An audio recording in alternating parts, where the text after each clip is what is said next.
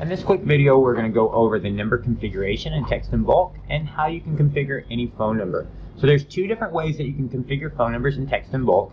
One is going through the dashboard and clicking on this configure button on whatever phone number you want to configure. The other will be going to your number management tab, and once you get inside your number management tab, just click on the response configuration for any phone number that you want to configure. So we're going to go in and configure this phone number, Link Wizard, because I can see it doesn't have any configuration yet.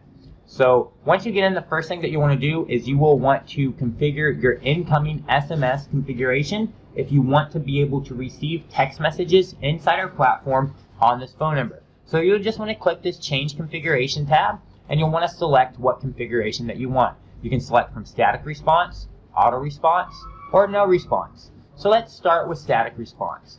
If you configure your phone number for incoming text messages as a static response phone number, what that means is every single incoming message that you receive, you are going to send back a static response. And you could send something back like, "We do not accept text messages at this number. Please call us." Now, every single person, once you save this message, and once you save this message, you'll want to make sure that you actually enable this phone number to receive these configurations. So if you see this is green and it says enabled, that means your response configuration is enabled. So with this type of static response configuration, what that means is every single time anybody sends this phone number a text message, you will automatically reply back with this message. Alright? So let's change our configuration again. The next configuration we're going to go over is a no response configuration. So in this no response configuration, you can see it's already enabled, so we still have it enabled. What this means is that every incoming text messages that you receive on this phone number, the system will not automatically do anything. The text messages will be visible to you in the message history, but the software will not automatically do anything for you. You will have to manually respond to all these incoming text messages. So a no response number just means that our software will not automatically respond to incoming text messages on your behalf.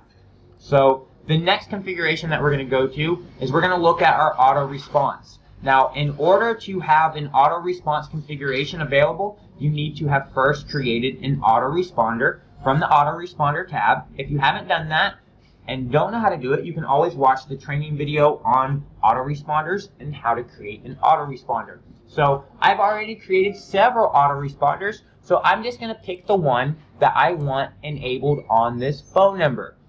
Now you can have any autoresponder enabled on multiple different phone numbers, and I'm just going to make sure that this is actually enabled. Now this is enabled, and what that means is all incoming text messages are going to be put through this autoresponder. And if that autoresponder finds any messages that it's able to automatically respond to, it will automatically respond to your message. If it doesn't find any message that it can automatically respond to, you'll have to respond manually to that message. So if you want to use your autoresponder, you'll just change your configuration to an auto response and then just select the autoresponder that you want to use. Now that we have our SMS configuration for incoming text messages done on this phone number, we're going to next go through and decide whether you want to enable SMS notifications. If you would like to receive notifications to your cell phone or any other SMS capable phone number or your email every time you get an incoming text message on this number, you'll want to enable these notifications. So if you want to get notifications on your cell phone, just put in your cell phone number here, and then just click the set button, and then you're all done. And you can see that now you are enabled, and every time you get an incoming text message on this phone number, we'll send you a message to that phone number. Same thing for email. If you would like to get notifications via email every time you get a new message on this phone number, just put in your email address and then click the set button, and now every time this phone number gets a new incoming text message, we will send you a notification to your email. So now we have our SMS configuration completely configured. The next thing that we'll want to do is configure our incoming call configuration. What should we do when we get an incoming phone call? All right, if you want to receive calls in the browser, so if you want to actually be able to physically receive these phone calls either on the browser or have them forwarded, you'll want to enable this receive calls configuration. Now that you've enabled this receive calls configuration, the calls will be able to come right into the browser and you'll be able to answer them. So you do have a couple options here. So you have a couple options with an intro audio. You can go in and configure an intro audio. This intro audio will essentially be the first thing a caller hears when they call your phone number. So for example, I could say something like, "Thank you for calling Tier 5. All calls are recorded for quality assurance. Please allow us a moment while we get a representative."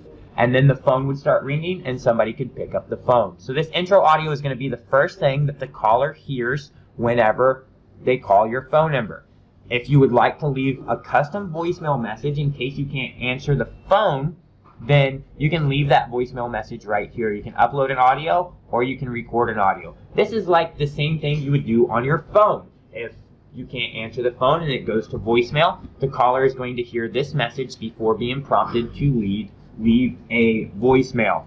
Now the next thing I want you to see is the call forwarding. All right, if you would like calls forwarded to another phone number, then you can configure that right here in call forwarding. All right, so in this instance, I've configured call forwarding to this number, and what that means is if I got an incoming phone call on this number, I would first have the option to receive it in the browser if I'm logged in to the system. So if someone's logged into the system that has access to this phone number right here, the first thing that's going to happen is the phone's going to start ringing right in the browser. You can either receive it right in the browser and just have a phone call right in the browser, or you can click the hang up button. If you click the hang up button and you have call forwarding enabled, that will forward the call out to the numbers here. So if you have more than one numbers, that call will go out to all numbers almost at the same time. There is a slight delay between it going to each number, but it will almost go out at the same time.